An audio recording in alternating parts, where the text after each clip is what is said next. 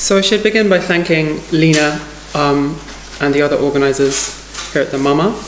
And I should also say that it's my pleasure to give a talk here in Zagreb, Croatia, which, as a history of thought nerd, is quite an important place for me, for being one of the centres of Marxist humanism during the so-called socialist period, as it was the homes of one of the Praxis Journal and some of its key figures. But I'm not going to reintroduce that already familiar material for you today. I'm going to look at a few other humanist currents. And this talk, which I'm going to deliver today, is entitled "How Do Our Bodies Work and Why Do They Fail Us? A Complex Answer." And this is kind of a preview of some research I've been doing in recent years, trying to equip trans-feminist theory and also the movement for intersex liberation with a view of the body which can outlast and hopefully reverse the current rising tide of global fascism or far-right ideology, call it what you want.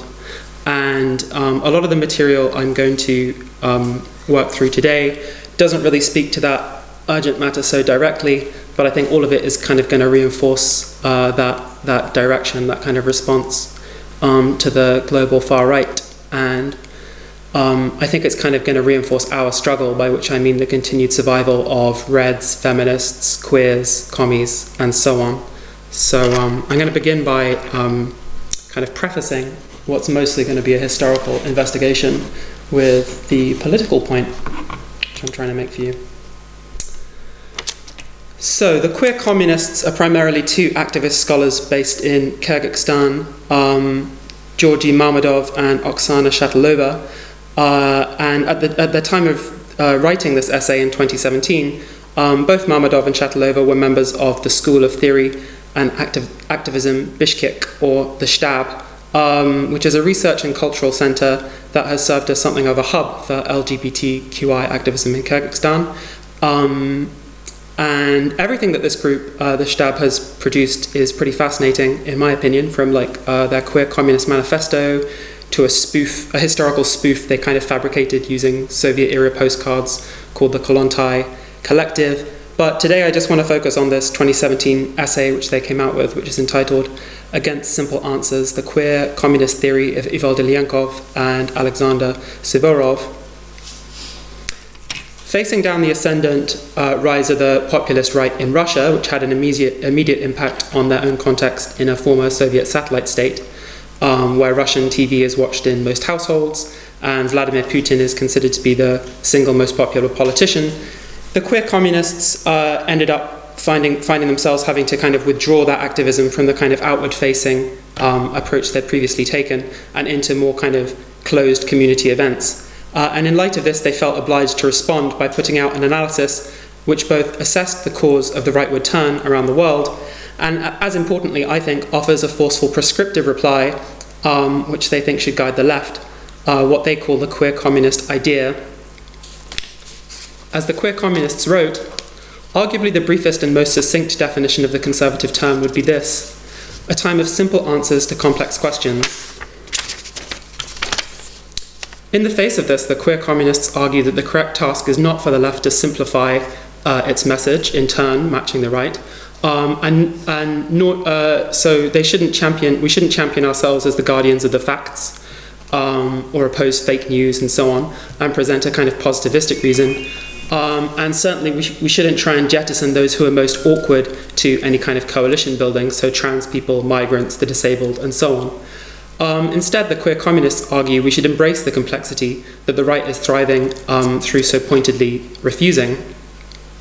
And I think this is particularly relevant to us today in opposition to the line of the gender ideology, which is being pushed by more and more on the right, particularly backed by the Catholic Church. And kind of going against this tide, this kind of insistence on complexity, the queer communists explain in the following fashion. Queer communism insists that capitalist exploitation not only has a universal character, an absolute majority of us are forced to sell their labour to capital, but also a particular character.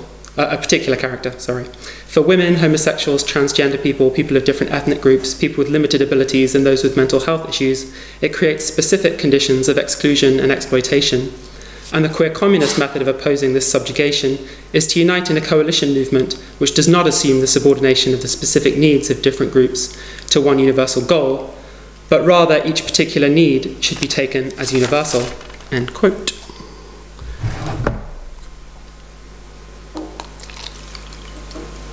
So this is what an extension of what they call the more commonplace project of the queer idea. So they define this as anti-essentialism, a consideration of exclusion and stigma, and sort of a political and ethical radicalism. So that's the basic project which they're trying to extend using insights from the radical underground of the Soviet Union, which I'm going to explore a bit more later in my talk. And the idea is to have a new view of human mutability and utopian potential. So in short, responding to the nationalist tide, we just have to refuse to simplify. And I tend to be very much in favour of like nuance and so on, but I'm happy to kind of unabashedly and unambiguously side with this kind of vision. And my own thinking and research in recent years has been intended to advance these kind of complex cases and look at things in the kind of intricate fashion they appear. So today I'm going to preview a bit of material which is going to be published soon in various different essays on a theme I call the history of embodiment.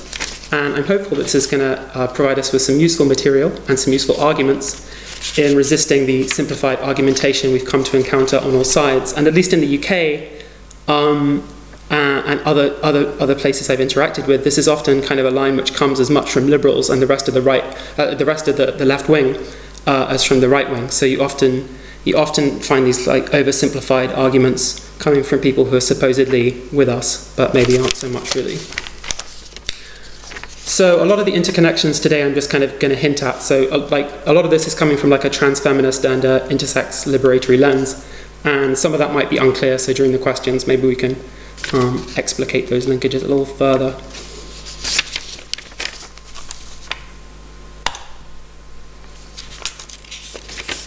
I don't know if any of you are familiar with this image, but it comes from a YouTuber called ContraPoints. She's quite popular. So I'm told. Right, so between proposition 309 and 346 of the Phenomenology of Spirit, we find Hegel's attempted refutation of two contemporary sciences of his day, today kind of dismissed as pseudosciences, but this time still relatively popular, physiognomy and phrenology. Physiognomists believed that, and probably still believe, that the character of a person leaves marks upon their face, upon their body in general, but particularly on their face, which those informed by this science can be trained to determine.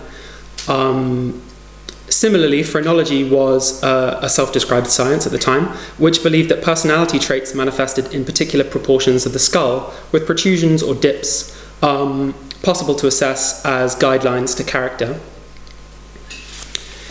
These views had a lot in common with each other, and also to occult practices such as palmistry, which Hegel compares them to, in that they held that character or personality is reflected in the shape of physical characteristics, and particularly that it's measurable by proportions. Opposing these views, Hegel argues that the expressiveness of the body is not based on physical features, which are identifiable by the eye, but rather the deployment, so the body in action. As Hegel had it, it must be regarded as a thoroughgoing denial of reason to treat a skull bone as the actuality of conscious life. In Hegel's view, one could never determine immediately questions of character from any kind of physical form. Even what we usually think of as expressions require interpretation. So quoting an earlier critic of physiognomy, Hegel affirms that if, for example, we encounter someone and accuse them of frowning at us, all the person we're talking to would need to kind of rebut our claim is to say, well, actually, I was thinking of something else entirely. So, in other words, human character is not a matter of spirit, is only a matter of spirit and never one of bone. There's no place in the rationalist system Hegel carefully constructed for any kind of assessment of that form. More recently, this seemingly mostly bygone and one minute. There we go. It's okay. I'll look it up.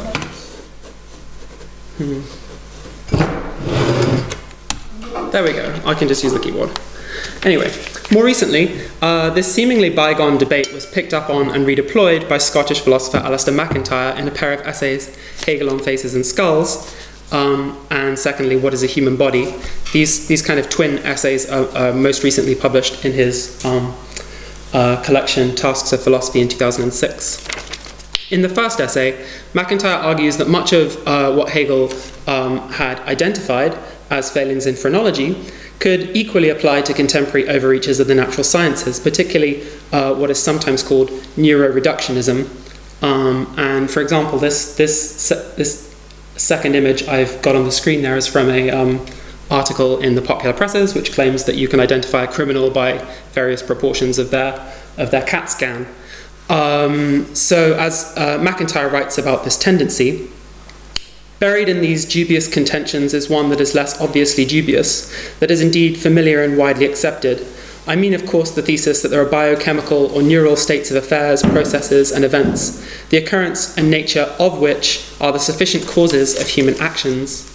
This thesis wore phrenological clothing in 1807. Today its clothing is fashionable as it was then, only the fashions are not what they were. In other words, we're focusing more on the brain than the skull. In other words, the more exuberant strains of neuroscience are really an updating of phrenology, a reduction of human particularity and the complex question of human character to lumps of differently sized matter measured in proportions, perhaps down to the atom. In the second essay, What is a Human Body?, MacIntyre describes his project as a pre-philosophical one. He wants to outline what characterises a human body, and he goes through this in quite nerdy detail. He makes the case for the human body as expressive based on cultural contingency alone. When we find ourselves in a radically different context to those we're familiar with, even upon meeting a new person, say, never mind like plunging into another culture, some country you've never been to before, we need to infer from context, or be told by an interpreter, especially helpfully, the connotations of gestures, of sounds, most obviously with language, or motions that in a more homely context, once something we were more used to, we would usually grasp much more readily. So for instance, when meeting a new person, a wink might either be a flirtatious gesture, a suggestive of some inside joke they're inviting you into, or perhaps both, or perhaps neither. Perhaps there's another meaning that receiving a wink from someone you don't know so well might mean. You'll probably only realise as you get to know them. So, following on from this, according to MacIntyre, human bodies are at once expressive, interpretable, and enigmatic. These three features all interlock with each other. The body will always serve, and here's a quote, the body will always serve as a source of puzzlement, since alone among animal bodies, it occasionally admits the question, what is a human body? And directs its powers towards giving an answer to that question. End quote. So this is a kind of thoroughly abstracted view, which MacIntyre calls pre-philosophical, as I've said, but I've been bearing it in mind recently when considering a more concrete question, which is the treatment of those who are born visibly intersex. When MacIntyre describes our bodies as interpretable, he means that those we encounter have some kind of say. They have to perform some reading in order for our forms and our expressiveness to be understood. And this seemed to ring true when I was considering the preliminary stages of assessment of today what gets called intersex genital mutilation, which, for those of you who don't know, is a primarily cosmetic set of surgeries which are performed on those who are identifiably intersex at birth, that is, those who are born with genitals which leave them hard to sort as either male or female. My most recently published piece, which is entitled Depathologizing, Repathologizing on the WHO's Guidelines for Intersex Healthcare, I describe how these practices by doctors have survived kind of rather doggedly into the 21st century, despite an increasing amount of pressure and lobbying from the intersex movement for this kind of treatment of intersex children to cease. Despite the intersex movement's best efforts, today most infants born identifiably intersex, at least in the Western world, and in many cases beyond it, increasingly in India as well, receive these procedures which are intended to bring them in line with either one or other normative gender, M or F. And the process of them being assessed for this for them being sorted through this meat grinder, ultimately comes down to quite crude measurements. And this is kind of like a satirical, at the bottom this is a satirical kind of phallometer, which goes from just a girl to fix it quick, just squeaks by, just okay. And this is this was produced by the early intersex movement as a kind of satirical critique of the treatment of intersex infants. And it's really not kind of overstating the kind of crude aspect of this kind of face of interpretation. The setup has kind of become more complex since 2006, with kind of multidisciplinary teams often assessing these infants, but ultimately the same logic of normative violence hasn't really transformed. So we're talking about surgeries which are probably going to render the child sterile, followed by courses of hormones for the appropriate gender in one direction or the other, and generally trying to bring the bodies of intersex infants and children in line with the forms expected of them by society. And it will not really surprise the more cynical and the more worldly of you to hear that the judgments passed by doctors are still firmly guided by heteronormative spirit. A phallus must be fit for penetration, or at least peeing standing up. A vagina must be large enough to take an average member of the assumed boyfriend or husband this intersex infant is going to have in a decade and a half's time. In reality, a disproportionately high number of intersex people are also LGBT identified, but this is not really something which most medical professionals bother to consider and never mind understand. So yeah, the treatment of visibly intersex infants, I think, shows us the worst side of the interpretability of our physical forms. In certain contexts, we find ourselves evaluated according to standards that will impact on us for the rest of our lives, and receive treatment which is heedless of our values and the attachment we ourselves will come to develop. So far I've sort of been bouncing off men talking about men, and that's going to continue. So for the feminists in the room, I'm going to end this talk with lengthy quotations from female philosophers, so don't leave just yet. Okay, so another example of how this kind of rather abstract Hegelian conception of embodiment has played out through the history of thought in a more concrete way, we need to turn to Marx and the jelly question. And specifically, this is kind of about the body under strain as part of a workforce, but since it's Marx, we're also going to talk about commodities. So I'm going to play you a quick clip that will explore this, if possible. Yeah, I don't think I can do this without my mouse. Hold tight. I guess I can just read you this section on Marx, and then I'll show you the video as a light relief. Okay. Right, so in 2008, Keith Sutherland published a piece called Marx in Jargon, which I reread after a materialist feminist comrade of mine, Maya Gonzalez, brought this quote to my attention last month. So in this 2008 essay, Sutherland observes that Marx calls labour really a productive expenditure of human brains, muscles, nerves, hands, etc. With that etc. being in the original text, kind of trailing off. So pursuing this kind of anatomical list, this breaking of the workforce down to brains, muscles, nerves, hands, and etc., Sutherland explores how in the transition from Das Kapital to Kapital, that is the translation from German to English, a particular term, Gelehrter, was lost along the way. Gelehrter refers to a gelatinous paste, which in the 19th century would be bought frozen, having already been harvested, usually from a kind of undifferentiated slot of animals. And Sutherland argues that Gelehrter, this lost word in the English translation, is key to grasping Marx's view of how labouring bodies are reduced from their kind of concrete, muscular form into the abstraction of value. Okay, I'm going to read out a quote from Sutherland. A gruesome satirical echo of the allegorical account of the abstract labour as Gelehrter makes the living hands, brains, muscles and nerves of the wage labourer reduced to mere animal substances, ingredients at the feast of the capitalist.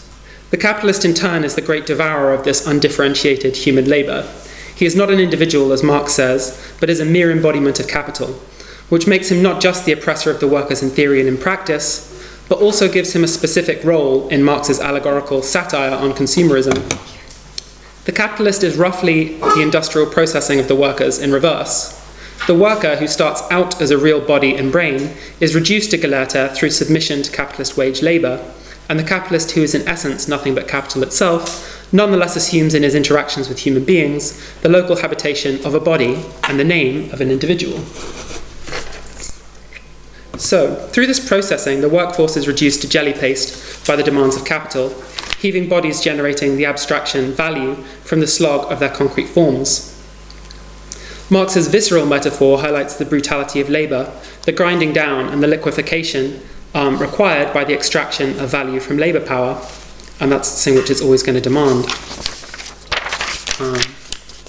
I'll just give you one more quote from Sutherland. So he says, its fetish character may prevent the bourgeois consumer from seeing in Galatea the brains, muscles, nerves and hands themselves, that is, the substance of the paradigmatic commodity, may be undifferentiable back into the aggregate of its living human origins by any act merely of conscientious perception, but the bourgeois consumer who thus compulsorily worships the commodity as an idol is nonetheless cast by Marx's satire into the role of the child, who daily begs to lick the cauldron clean after daily observing the mess of human history boil in it. Can the bourgeois consumer exit the stage of this satire, protesting his abstinence or his vegetarianism? No, he cannot, because the rendering of human minds and bodies into Galatea is not, on the terms of Marx's satire, an abuse of wage labour by the coven of leading unreconstructed vampires, but rather the fundamental law of all wage labour. So what Sutherland doesn't argue, but which I'm going to argue here, is that this argument by Marx in Das Kapital adopts the Hegelian view of embodiment, which I've already outlined, to the question of the specific form of alienation which is endured by anyone toiling in a capitalist workforce. The disintegration and congealment into jelly described here is intended exactly to be horrifying on a quite humanistic ground. And now I'll try and show you this video.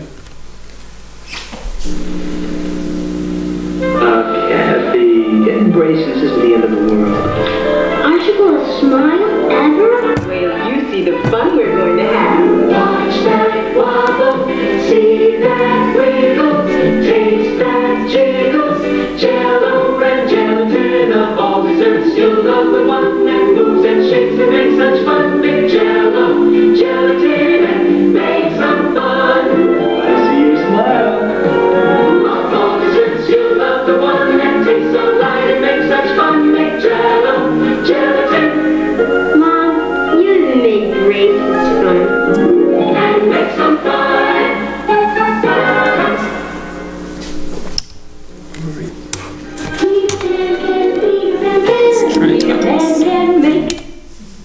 Okay, I get full screen again. Almost. So on that note, I think we're going to leave the 19th century for the mid-20th. Okay, so some of you here, as you've come along to a feminist talk, will already be familiar with Simone de Beauvoir. But I'm gonna try a bit of a rereading. In the mid-1940s, the body was entering centre stage in an influential school of thought named existentialism.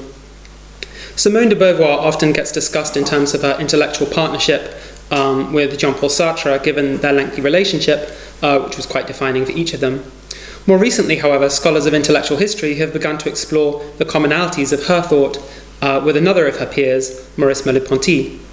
From this view, Merleau-Ponty and Beauvoir's twin project was identifying the failure of existing accounts, whether psychological or modal economic accounts, to account for the ambiguity of the body's pathway through the world.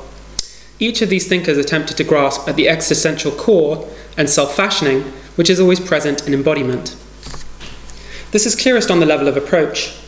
Merleau-Ponty's phenomenology of perception and Beauvoir's The Second Sex both share this kind of polyphonic aspect, this use of various different voices to try and explore the matter at hand.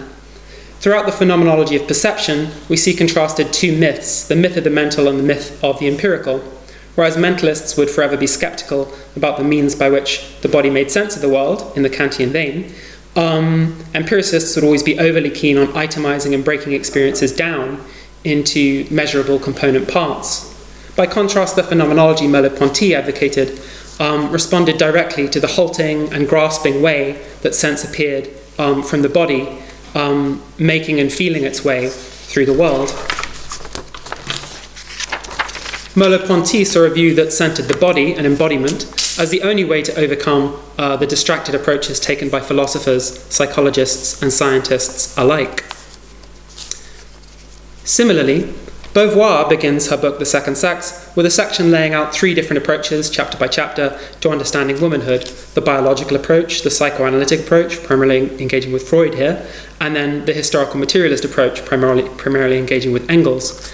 And Beauvoir explores how each of these accounts falls short of truly satisfying the account for womanhood which she was seeking. So famously, this quote, "We are not born but we become a woman," is an existentialist appeal. So it's this idea that only being, this kind of medley of self-activity, is what we can really use to kind of understand what any individual womanhood or womanhood as a whole is.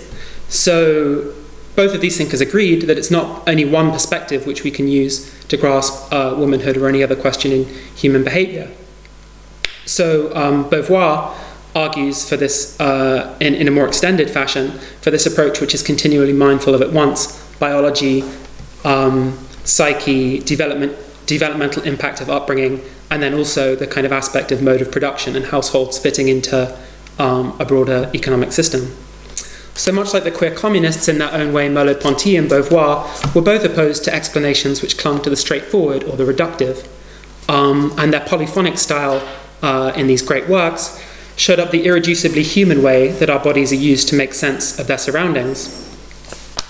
And in particular, this feature of ambiguity, so the role of crisis, doubt, stress, reconsideration, and so on in our self-realization is something which I don't think you can really understand these thinkers without some focusing on.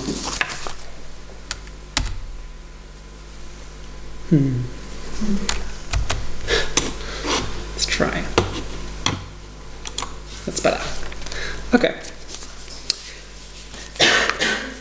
Jeremy Wheat's essay Fanon, Merleau-Ponty and the Difference of Phenomenology explores one famous passage in Frantz Fanon's Black Skin, White Masks as a critical deployment of earlier existentialism, and in particular Merleau-Ponty's relatively optimistic outlook on the body's place in history. As Wheat summarizes, for Merleau-Ponty, one might change the history of the guitar, for instance, simply by picking one up and playing one. By contrast, Fanon's Black Skin, White Masks takes a relatively more pessimistic approach. Today there's a lot of argument about exactly how pessimistic Fanon is, but this is him at his more pessimistic, we can say. The book as a whole explores the negrophobia which Fanon describes as shaping French society, which, in his view, overdetermines the perceptions that colonial black migrants would always encounter from the white majority. In the famous Hark a Negro passage, Fanon recounts a display of casual racism from a French child, which has a profound impact as an encounter on his very sense of personhood. Fanon writes, "Sealed into that crushing objecthood, I turned beseechingly to others. Their attention was a liberation, running over my body, suddenly upbraided into non-being, endowing me once with an agility which I thought that I had lost, and by taking me out of the world, restoring me to it. But just as I reached the other side, I stumbled, and the movements, the attitudes, the glances of the other fixed me there, in the sense in which a chemical solution is fixed by a dye. I was indignant, I demanded an explanation. Nothing happened, I burst apart. Now the fragments have been put together again by another self." Contrasting to the rather breezy view of bodies shaping history through activity sketched by Merleau-Ponty, Fanon's much less hopeful account stressed the centuries of racial denigration, the negrophobia, as he put it, which pre-code all black people from the colonies encountering the French, and I think still do today. For Fanon, the black man's skin carried the weight of colonial history. He talks about the epidermis in particular as a counterpart to Merleau-Ponty's perspective.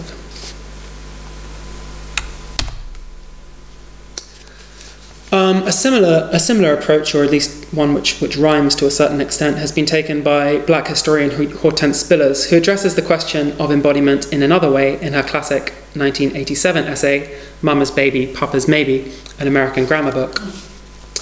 As with Fanon, we see in Spillers a split established between the embodiment of those enslaved and the free, although I think in Spillers' cases she seems more responsive to Merleau-Ponty's later work, where he starts to explore his own metaphysical account than the phenomenology perception, but that's my own nerdy observation.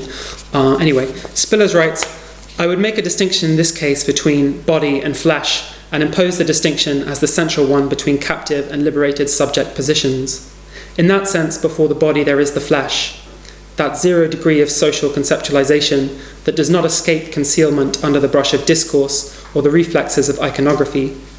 Even though European hegemonies stole bodies, some of them female, out of West African communities in concert with the African middlemen, we regard this human and social irreparability as high crimes against the flesh, as the person of African females and African males registered the wounding. If we think of flesh as a primary narrative, then we mean its seared, divided, ripped apartness, riveted to the ship's hull, fallen, or escaped overboard. This focus specifically on the flesh of slaves as they pass through the process of enslavement and intergenerational captivity leads Spillers on a wide-ranging exploration of material, including the sale of body parts by US slavers reduced down to anatomical items, the question of succession, which continues to play out across the 19th century, and ultimately Spillers argues for female flesh as simply one stress point in the broader process of total dispossession, which was underway in the context of US slavery. Female slaves are denied a body, according to Spillers, in the juridical sense. They are unable to represent themselves and are not viable heads of household, as we see in mid-20th century moral panics, including the Moynihan Report, against black matriarchy, and that being a primary concern for the white establishment. Like Fanon, Spillers is committed to unveiling the difficulties of working through centuries of oppression and uses a metaphor of excavation on the first page of this essay to express this particular plight. She writes, "The names by which I am called in the public place render an example of signifying property plus. In order for me to speak a truer word concerning myself, I must strip down through the layers of attenuated meaning, made in excess in time, over time, assigned by a particular historical order, and there await whatever marvels of my own inventiveness." So quite a challenge. So I'm going to introduce a bit more quickly this essay. Iris Marion Young. So Iris Marion Young was a socialist feminist philosopher, and her 1980 essay, Throwing Like a Girl, A Phenomenology of Feminine Body Comportment, Motility and Spatiality, explores the question of why girls stereotypically, and often in actual fact, can't throw.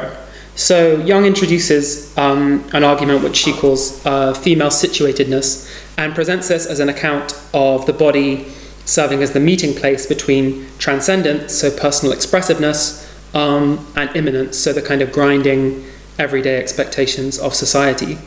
And this account is in her view, well, firstly, it's setting up the body not only as its physiological components, but always their positioning within culture and society.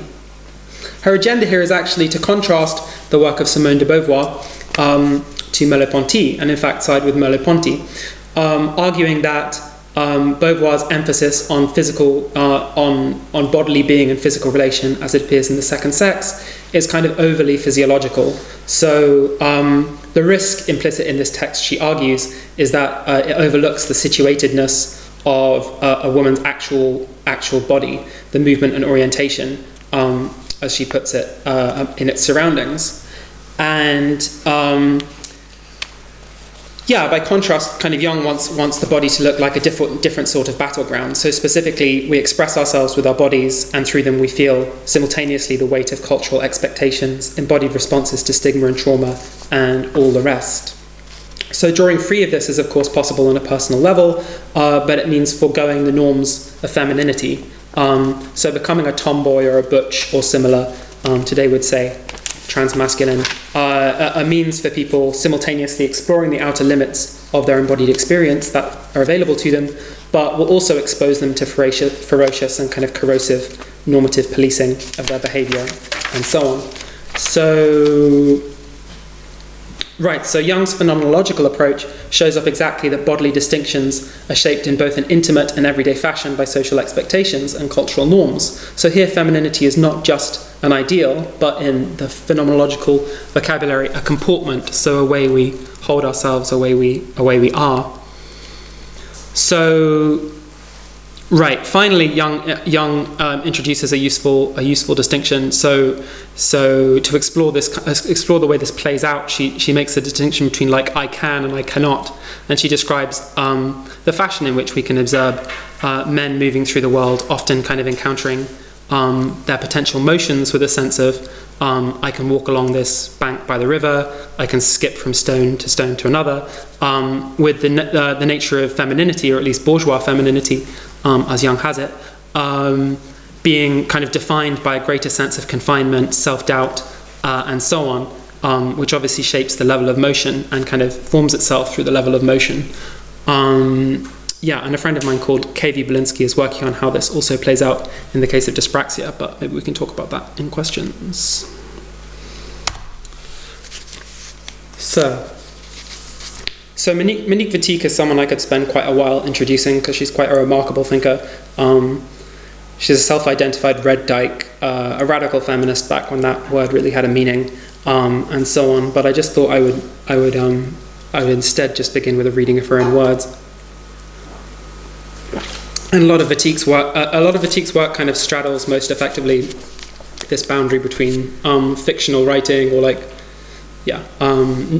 fiction writing and philosophy proper. And her book, The Lesbian Body, does this especially effectively. So I'll just read you a bit from that. There is not one who is unaware of what takes place here, which has no name, and yet, let them seek it if they are determined to do so. Let them indulge in a storm of fine rivalries, that which I so utterly disown, while you with siren voice entreat some women with shining knees to come to your aid. But you know that not one will be able to bear seeing you with your eyes turned up lids, cut off your own yellow smoking intestines, spread in the hollow of your hands, your tongue spat from your mouth, long green strings of your bile flowing over your breasts. Not one will be able to bear your low frenetic, insistent laughter, the gleam of your teeth, your joy, your sorrow, the hidden life of your viscera, your blood, your arteries, your veins, your hollow habitations, your organs, your nerves, their rupturing their spurting forth, death, slow decomposition, stench, being devoured by worms, your open skull, all will be equally unbearable to her. For Wittig, sex comes out of gender, what she calls the fetish of sex, or elsewhere, the ideology of the material difference. And this fetish of sex makes itself appear, is basically sex or differentiation making itself appear primary, rather than its actually kind of secondary political state. So whatever physical differences may or may not exist between men and women, taken as like an aggregate or two different groups, in social reality there's a kind of double life of any kind of differentiation. So the differentiations appear at once on the level of being there, but then again as a mobilized form from the prevailing political order. So to put it very simply, whatever differences in strength exist between men and women, this is then reappears as saying, well, of course, we can't have a feminist movement because women are just objectively stronger, weaker than men. So this is the way things have to be. So Wittig was among the great materialist feminists in making this line of argument, and both her kind of fiction, which is quite tangled, as I think you maybe got there, and then also in her very kind of clear and breezy philosophical prose, she advances this position. So rather than gender being this cultural layer which is kind of smeared over the indisputable reality of sex, for Wittig, gender is really what's underlying sexual differentiation, and sex differences arise from oppression rather than serving as their origin point. One of the metaphors Wittig uses over and over again is that of enfolding, and this is something which is sort of going on in my head when I'm trying to understand these issues. So considering a quick reapplication for trans people, which Wittig herself never made, but which I presumptuously think should endorse. So, for instance, that there are usually physical differences between cis and trans people, but these are then mobilized by transphobic thinkers by saying either way trans people turn, they sort of fail. If they manage to eliminate these physical differences, then they've become a stereotype, this kind of assembly of reifying stereotypes, and that's unacceptable. if they don't even bother to try and resolve these physical differeces, then, you know, how can we even think of this person as a real man or a real woman if they're not even trying to do that? So as well as talking about enfoldment in this way, Vertique argues that gender is marked onto the bodies of women, and in this respect he's very much informed by contemporary theories of racialization, and she explicitly notes her debt to those. And so Vertique's kind of political lesbianism was neither bleak nor separatist. So there's no kind of separatist impulse in this at all, whereas some other lesbian writers of her generation had this depiction of lesbian communal living as an opportunity to escape the male or divorce themselves from everything male. Vertique instead argued that lesbianism amounted to an undoing of womanhood. As women are only defined by their relation to men in the common order of things, lesbianism severed the core relationships which tended to give them any definition at all. So lesbianism would result in women ceasing to be women. And this is an early and beguilingly simple example of gender abolitionist politics, which I've explored in 2 essays published last year. And so the most important aspect of this is that the uses society puts our bodies to are suggested not as a sturdy foundation or a point of fixity, but instead of vulnerability in a field of conflict. What Vertique calls the heterosexual order or heterosexual regime might be stifling for us, but it's also far from invulnerable. And she called into question whether it could meaningfully coexist with lesbianism at all. I think the jury's still out on that one. So that's kind of a relatively more hopeful view of these questions around embodiment. So I'm going to move on to some rather bleaker material, I'm afraid. If I can. There we go. Right. Yeah. As well as writing speeches, I also make memes sometimes.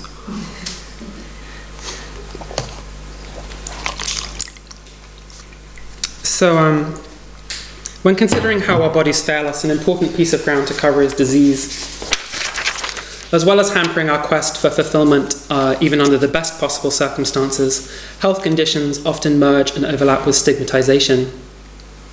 To explore this, I'm going to read you a pair of passages from the great Hegelian philosopher Gillian Rose, who prepared her most popular book, Love's Work, in the mid-1990s, while she herself was readying to die. Suppose that I were to reveal now that I have AIDS, full-blown AIDS, and that I have been ill during most of the course of what I have related. I would lose you. I would lose you to knowledge, to fear, and to metaphor. Such a revelation would result in the sacrifice of the alchemy of my art, of artistic control over the setting, as well as the content of your imagination. A double sacrifice of my elocution to the unspeakable, death, and to the overspoken, AIDS. I do not have AIDS, yet I seek to convey the impasses, limitations, and cruelties especially of alternative healing and of conventional medicine. I would insinuate demarks of healing that have not been imagined in either canon. I would oppose to the iatrogenic materiality of medicine and to the screw-tape overdose of spirituality of alternative healing, love's work, the work I have been charting, accomplishing, but above all and necessarily failing in all along the way. If I were now to explain that in my early 40s I have cancer, say, advanced ovarian cancer, which has failed to respond to chemotherapies, and is spread through the peritoneum, the serous membrane lining the cavity of the abdomen, in the pleura, the serous lining of the lungs, you would respond accordingly to the exigencies of taxonomy, symbol and terror, according to ignorance rather than knowledge, although there is, in fact and in spirit, no relevant knowledge. For you, cancer means, on the one hand, a lump, a species of discrete matter with multiplying properties, and on the other, a judgment, a species of ineluctable condemnation. To the bearer of this news, the term cancer means nothing. It has no meaning. It merges without remainder into the horizon within which the difficulties, the joys, the banalities of each day elapse. For context, elsewhere in Love's work, Rose writes about her friendship with a gay New Yorker, both in this book and then concerning her reaction to his death. She writes about her friend Jim in Morning Becomes the Law, another one of her late works. And in Morning Becomes the Law, she recounts how the city of New York refused to claim Jim's body after his untimely death from AIDS-related complications, which also claimed his lover. It's striking that even as she faced down the prospect of her own death, foremost in Rose's mind was a comparison to the still more stigmatized deaths some of her closest friends had been obliged to endure. I think Love's work came out the year before retrovirals became mass available, maybe 2 years. Yet this is not to say that cancer is confronted in a healthy fashion either, so I'm going to read you a second quote where Rose explores and corrects the silence which had previously prevailed concerning the accompanying treatment. Nowhere in the endless romance of world literature, my experience is, needless to say, limited, have I come across an account of living with a colostomy. Since the first colostomy was performed in this country in 1797, the first paper on the subject published in 1805, colostomies have been a routine medical practice since the second half of the 19th century. This is more than enough time for lyric and lament. A colostomy is an opening of the colon onto the abdomen. It is usually performed for people who have chronic bowel disorders. For them it is a great relief, a new lease of life. I have no history of bowel disorder. The remaining seedlings, tiny pinpricks of cancer, were located in the lining of the bowel, so that when 20% of it was removed, together with the other organs infected with metastases, the bowel was not rejoined there in case of a growth of tumour at the join. Leakage of bowel contents into the abdominal cavity is fatal. In principle, the colostomy was temporary, to be reversed after the successful application of chemotherapy, which would dissolve the seedlings. Let me make myself clear. The colostomy, stoma means opening, is a surrogate rectum and anus. Tight coils of concentric, fresh, blood-red flesh, millimetres, 1 inch in diameter, protrude a few millimetres from the centre left of my abdomen just below the waist. Blueness would be a sign of distress. This is comparatively easy to put into prose, because it is likely to be utterly unfamiliar. But how to inscribe my relation to this operation? Changed body image has already become an overworked cliché, which anyhow relates to motor and imaginary self-representation, and not to the resitting of bodily function. I want to talk about shit, the hourly transfiguration of our lovely eating of the sun. I need to remove the discourse of shit from transgression, sexual fetishism, from too much interest, but equally from coyness, distaste, and the medical textbook. My interest is in the uncharted, my difficulty that I will inevitably enlist by connotation and implication, the power and grace of the symbol. I need to invent colostomy ethnography.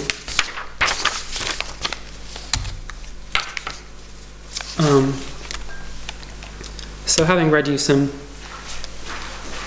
lamenting words from the 20th century's greatest British Hegelian, as she prepared for her death, I'm now going to turn to a bit more hopeful material as we approach a close, and I'm going to take us back to the essay I began this talk with, The Queer Communists on Refusing Simple Answers. And the material they cover in the second part of this essay has since then been covered by at least 2 documentary filmmakers and an increasing number of scholars. And this is the episode of the Zagorski experiment, which in the Soviet Union prepared 3 deafblind youth for admission into the Moscow State University. In particular, the queer communists and both of these documentary filmmakers have honed in on the role played by the USSR's greatest humanist philosopher, Ivald Ilyankov. Lacking the senses of sight and hearing is usually taken to be a dual disability so harsh that people struggle to imagine the level of detachment from the empirical as conventionally understood which would ensue. One of the 3 youth who Ivald Ilyankov was working with, Alexander Suvorov, had lost the use of his senses as a teenager, and he wrote of his struggle with his new condition as follows. That morning, on learning there was no cure, I ran out of the bathroom to the playground and cried for 3 hours. It was a moment of realization. Deaf-blindness is my everlasting nightmare, something which makes me inferior, which separates me from the world and all its culture, enormity, and beauty. I missed music most of all. Later I cursed my disease for other reasons, above all the inability to see, hear, and admire loved ones. In a state of despair and near suicidal, Suvorov wrote to Ilyankov admitting admitting to his plight and outlining all the culture he couldn't really encounter. For instance, paintings. At this time, museums were unlikely to let you fondle sculpture, so that was also not available to him, and so on. And in reply, Ilyenkov responded in a twofold way. Firstly, he made no move to downplay Severov's plight. He conceded that living without two of one's senses, and those two in particular, was a great hurdle in achieving a fulfilling life. However, he pressed on to argue that Severov was simply facing up to the same conditions which all philosophers struggle with, the limitations of our senses. As Ilyenkov had it, deaf-blindness does not create a single, even wholly microscopic problem, which would not be a universal problem. Deaf-blindness only makes them more acute. It does nothing more. As some of you may know, Severov refrained from suicide and has since become a professor of psychology, authoring more than 20 books, and in this way kind of vindicating the experiment once and for all, it's safe to say. So, Ilyenkov's work with deaf-blind children and youth insisted on their human potential still being reachable, and I think the aftermath has kind of affirmed his estimation. What interested me most when I encountered this once I encountered this experiment, is that this is very similar to what in Western Europe in the later 20th century would become known as the social model of disability. And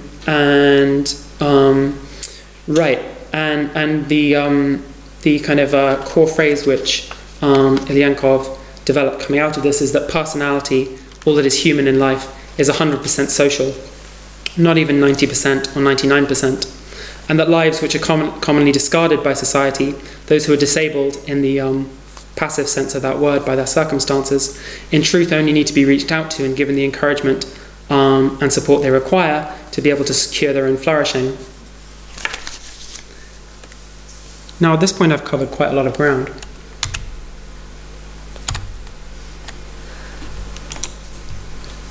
Right, so you may be wondering, having drawn together this huge array of examples, from the muscles of workers becoming jellied abstraction, according to Marx, to the shattering of Franz Fanon as a black man, to Rose's terminal cancer, causing to reflect on herself even as her body finally fell short, to the case of Soviet deafblind children, or at least 3 of them.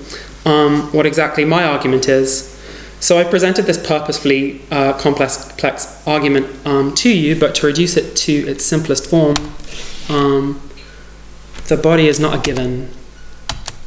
Oh, we'll get there. So close to the end. No, it's fine. I think you can see it anyway.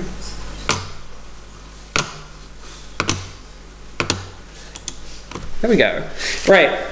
Now this is a perspective which is actually taken for granted in many theory circles. But sadly, theory, much like economies, doesn't really operate on a trickle-down basis. We can't rely that saying that theorists take for granted is really going to percolate and leave into the outside world.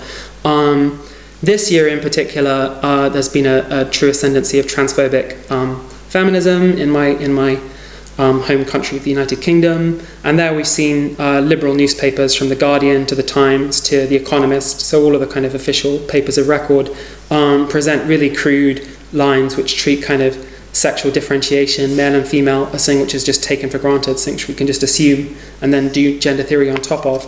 So clearly the time has come for a bit of restatement.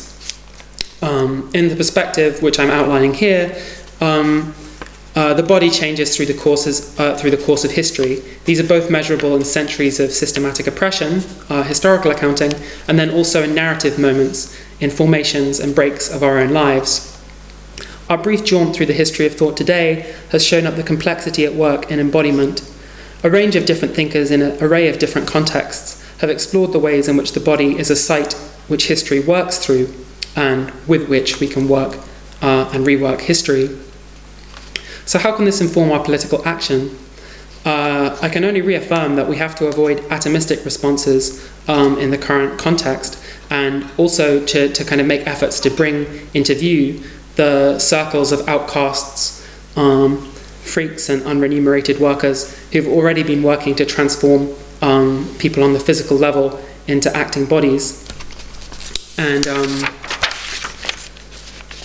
Yeah, and I think especially when the church and an increasing number of retrograde feminists argue, for instance, that transition or living your life as a lesbian and so on is an instance of gender ideology, they tend to miss out on the bedrock social activity which enables both trans and queer life.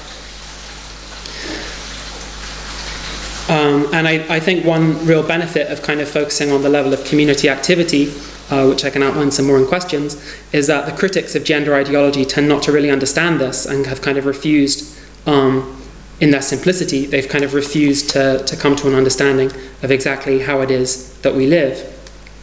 Finally, as an ethical point, today what matters is not only advancing our ideas, as I've tried to do today, but also building serviceable lives for ourselves, which are fit to survive through the current counter-offensive.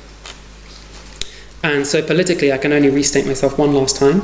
I think at this moment there's no room for compromise, dumbing down, beiging out, excising the awkward, toning down the freakish, or kind of casting out the unsightly. So this is, I think, a high time to be awkward and to show solidarity with other freaks. And I'm going to leave it there. Thank you very much.